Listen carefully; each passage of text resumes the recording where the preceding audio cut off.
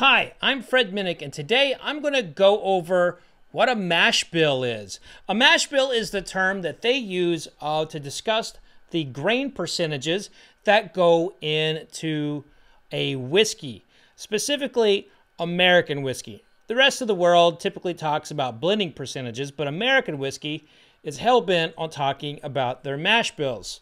So one of the terms that you will hear a lot is a term called wheated bourbon. A wheated bourbon is simply a mash bill that is using predominantly wheat as its secondary grain. So you got to remember, in bourbon, all whiskeys have to be at least 51% corn. And when they use wheat as a secondary grain, like Maker's Mark does here, or Larceny, or Pappy Van Winkle, or Weller, they call it a wheated bourbon.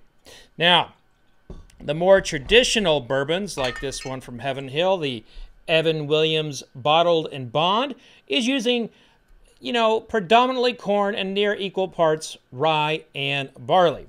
You'll see in a lot of people fall in love with the high rye bourbons, like Four Roses uses a lot of rye in their bourbon mash bills. So that is what Four Roses is classified in terms of the mash bill. Now, in the new age of American whiskey, we're starting to see a lot of people use four grains, such as this Spirits of French Lick. It is using oat, corn, wheat, and barley.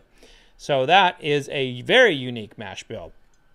And outside of bourbon, you have rye. So, and when you're making rye, the majority of the grain has to be rye. But that's just a little bit about what a mash bill is. So whenever someone's talking about the mash bills, 80% corn, 15% rye, and 5% barley, they're only talking about the grains going in. There's a lot of things that make whiskey's flavor unique. The mash bill is just one of them. Some would say it's just a small part. I would like to argue that it actually makes a big, big difference. And you can definitely taste the difference between a high rye bourbon and a wheated bourbon most of the times.